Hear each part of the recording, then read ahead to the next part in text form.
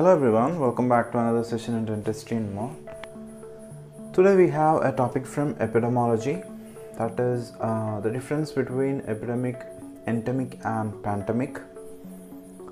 It is commonly used terminologies to describe the pattern of disease or the quantity of disease or the distribution of disease. So it is commonly used by the epidemiologists and medical people. So not all infectious disease terms are created equal, though often they are mistakenly used interchangeably. So the difference between epidemic, pandemic or endemic is regularly blurred even by medical experts. This is because the definition of each term is fluid and changes as the disease becomes more or less prevalent over time. So knowing the difference is important to help you to understand the public health problems or the public health news better, and to have an appropriate public health response. First, we directly starts with the definitions.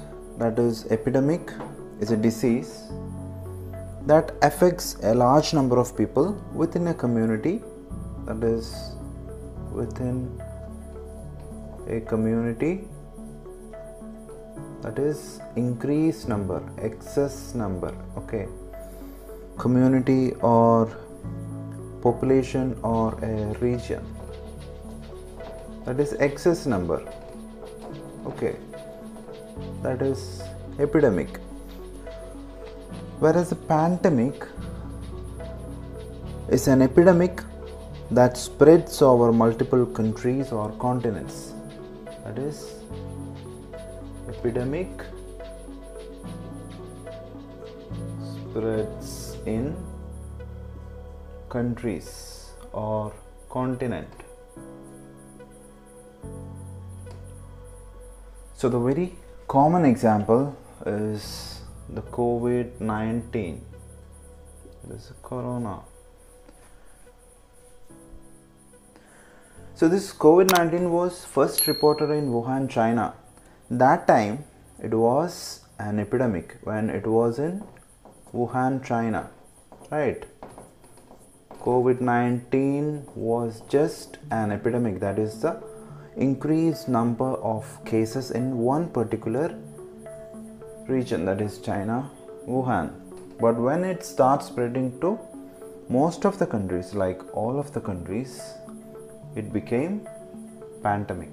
That is, epidemic is pandemic, that is epidemic spreads to countries and continents. So hope you understood the difference between epidemic and pandemic.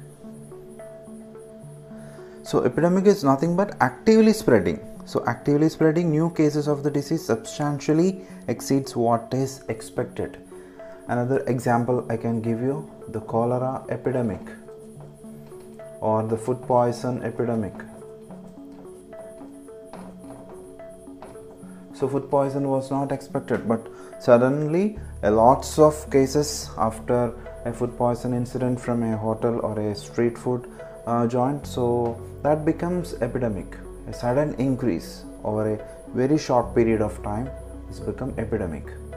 So when it goes to all the places, that is all of our globe, many countries and many continents, it becomes pandemic. So that is a very relatable example. Is the COVID-19 was epidemic once when it was reported in China. Now it is a pandemic. So what is endemic? Endemic is nothing but a disease which belongs to a particular people or country. That is endemic. That is a constant presence of a disease in a particular region. Suppose malaria is endemic in many parts of Africa. That is presence of malaria in Africa. So it is neither, we can say it is purely epidemic, we cannot say it is pandemic.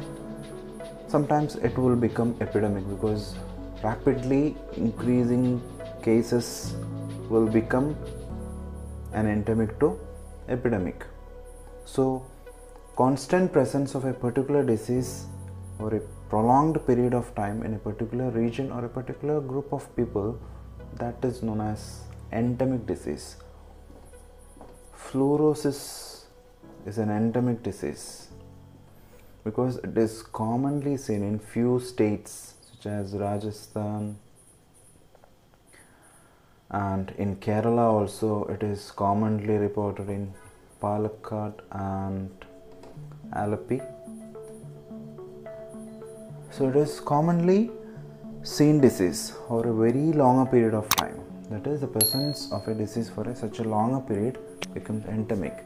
So endemic can become epidemic when the presence of this disease increasing in a very rapid phase, that has become epidemic.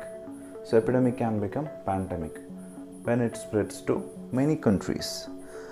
So that is the difference between epidemic, endemic and pandemic. They are very interchangeable, but this is a concept. Epidemic is a very active increase in the number. Endemic is a constant presence of a disease in a particular area or region. Pandemic is the spreading epidemic, that is a worldwide presence of a particular disease or a particular epidemic. So hope you understood the small concept of epidemic, endemic and pandemic. So I'll come up with another topic in dentistry more. Thank you.